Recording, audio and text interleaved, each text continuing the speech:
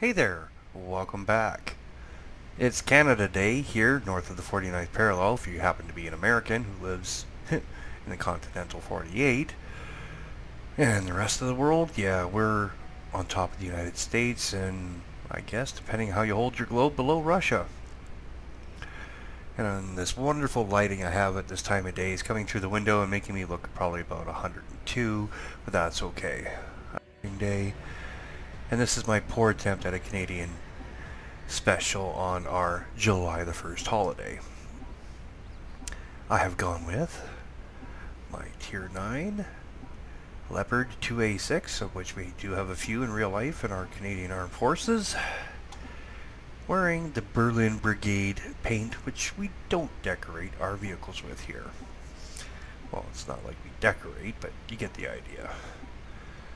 So I picked a oil and gas map phalanx.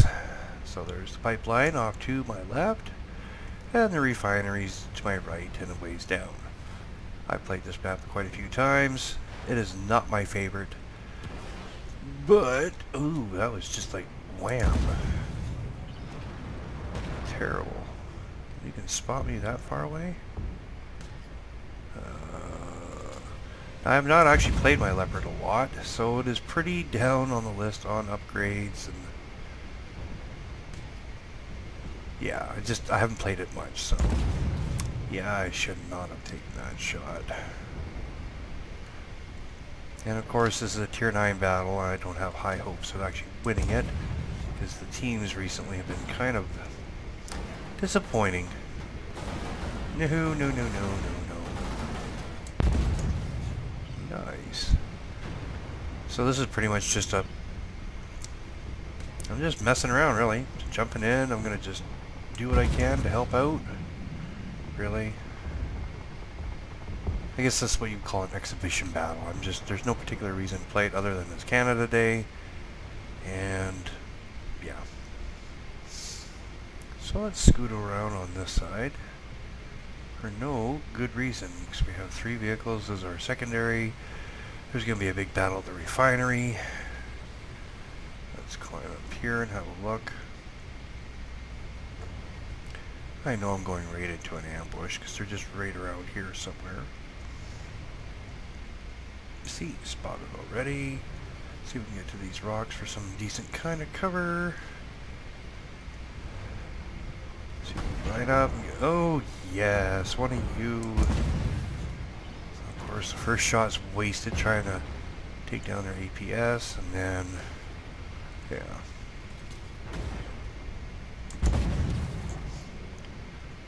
And I'm firing heat, which still works at Tier 9. The Germans, they can build a good gun. Except that angle is really not in my favor. Did I actually hear a woo? That was kind of weird. Oh no! I sat out there way too long. Come on. Now, where are you? There. You shall hurt nobody again. Now, where are you? You're over that ridge, so... yeah, let's make a move on it. See, that T90 MS will help me, and I think that was not a good idea. Yeah, APS. So, you're full strength. I am under half. That's a T50. No, that's... yeah, okay. I don't know why. Yeah, I'm confused. I thought it was a T14 actually, but okay, that's not working at all. So let's switch out to armor piercing.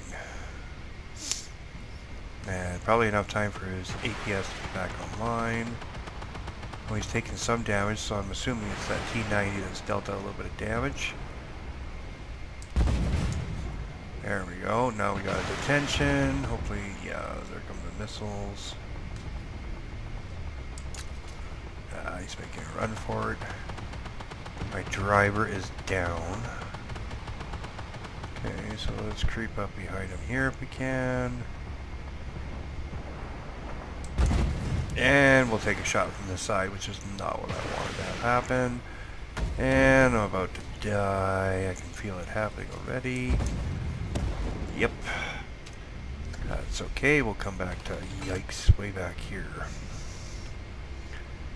At least I have one in the pipe ready to go.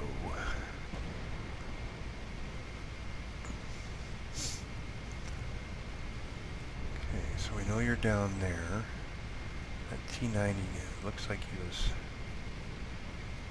trying to encircle him.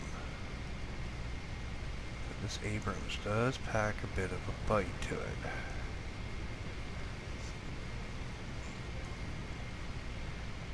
The question is, can I get a good shot? That's not the good shot. What is that over there? Squint and RCR. There you are. That puts some health into you. Come on. Actually, I meant to say that puts some hurt into you, but as I mentioned earlier, I'm tired. It was a long day.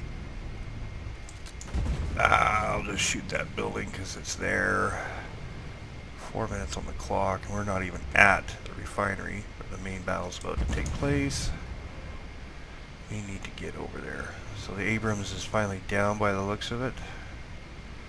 Now we gotta hammer these guys because we're not in any kind of condition to actually cap.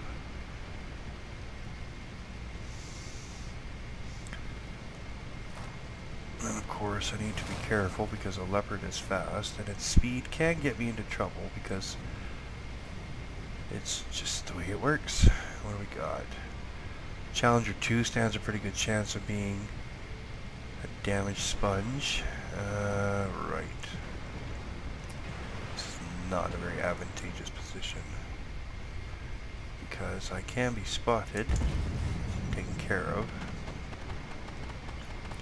So let's try this. What do we got?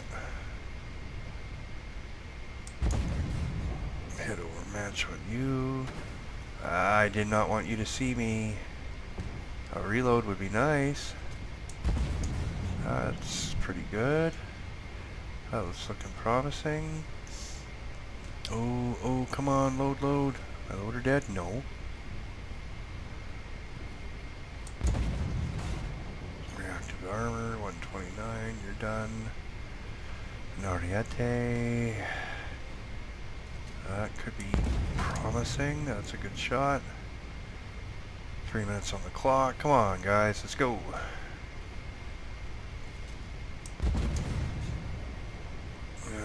17 AP shells left. I think he's done for. Hit over match. I got some damage on him. There's another Bradley. He's wiped out. We got another Bradley. You're wiped out. The bad guys are slowly falling away, but wow, I'm not even getting anything on these guys. Wow, okay. 5 kills, 10,000 damage. I've met my damage requirement, or minimum self-set damage requirement I want to get. Reload is not good. Wow, okay, I guess we're just done. Nice. I can handle that. Not a bad little Canada Day kind of ooh-ah. With Leopard 2A6, Tier 9. A oil and gas map. That was alright. Not bad for just jumping in and going, let's play it.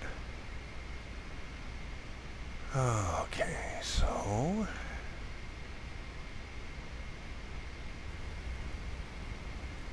how well did we do?